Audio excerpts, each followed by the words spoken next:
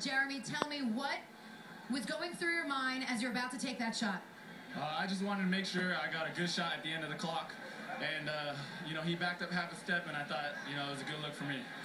Overall, the last couple of possessions, what were the keys to the defense to get you guys back in this?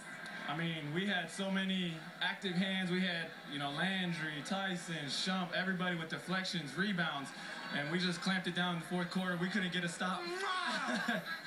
we couldn't get a stop to save our lives in the beginning, and I did a horrible job on Barbosa and Calderon. So, well, a nice kiss from Landry there.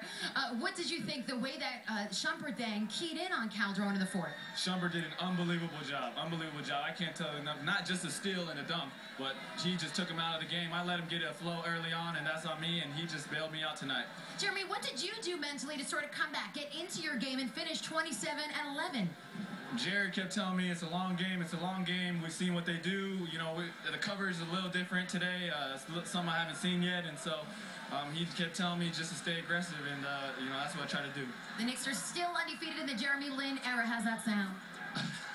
Thankful to God for all this. Jeremy, thank you for your time. Congrats. Thank you. Now, if Thomas